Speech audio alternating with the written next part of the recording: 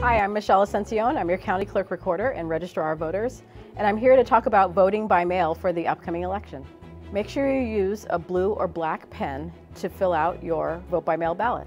When you return it, put it in the envelope, sign the return envelope, and return it in a drop box or by mail, or take it to a vote center. The deadline to return your ballot is 8 p.m. on Election Day.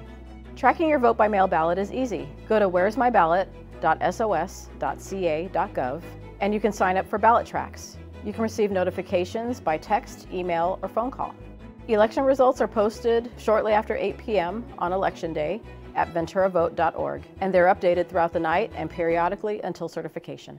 Don't forget to sign your ballot return envelope. Your signature needs to be on there in order for your vote to count. For more information, please visit venturavote.org.